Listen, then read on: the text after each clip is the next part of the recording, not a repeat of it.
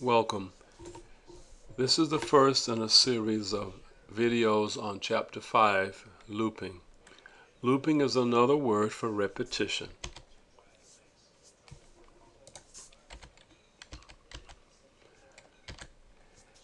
Before we begin talking about looping, we want to introduce some additional operators that exist in C++. The first operator is plus plus. It simply increments or adds 1 to a variable. So val plus plus has the same meaning as the assignment statement, val equals val plus 1. And of course we know that can also be written as val plus equals 1. Same thing for subtraction. These operators can be used either on the left-hand side of a variable or on the right-hand side of a variable. The placement of the operator changes the meaning. The first mode is called prefix mode, where the operator is on the left. And the meaning is as follows. The prefix mode means that the variable is changed immediately and the new value is returned. For example, if k is 3, then if I output k, I get the value 3. If I then output plus k, I get the new value of k, which is 4. And if I output k again, k retains the new value of 4. A similar thing occurs for subtraction or decrement. The rule is the new value of the variable is available from that point on in the expression. Let's take a look at this example as some code. Okay, here's the code we just saw, and we're going to compile this and run it.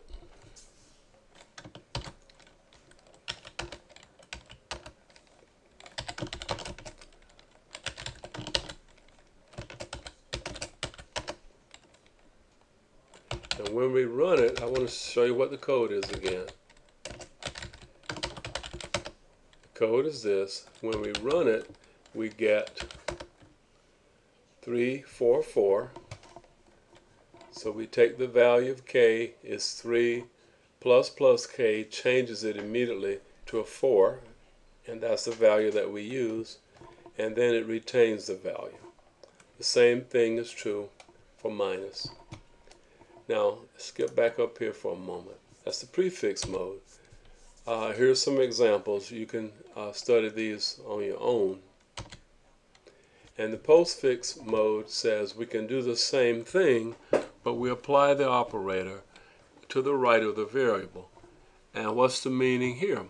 Well, the meaning here is that we use the value of k and then we increment it. So what do we expect to see? We expect that k, this expression, will give the value of the current value of k, which is 3, and once the value is delivered, the increment is applied. So from this point on, the value of k is a 4. So we expect this to be a 4. And what do we expect when we see the expression plus k? Well, remember, plus to the left means the new value is obtained immediately by adding 1 to k, and that's the value that's used. So that should be k is 3, k is 4, k is 4, k is 5. A similar thing happens here. So why don't we go back to our program and just go in and change the pre's to post. So we're going to say, oops.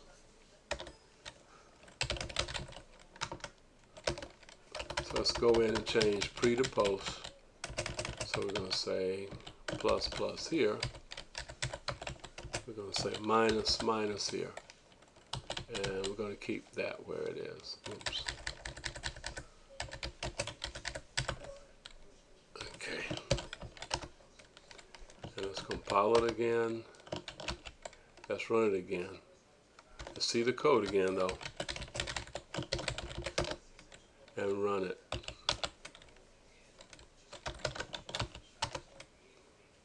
And again we get 3, the value of 3, and then we increment so it becomes 4 after this, and then 4. Okay. And here are some additional examples of what happens when we do this. Okay, a couple of things I really need to note.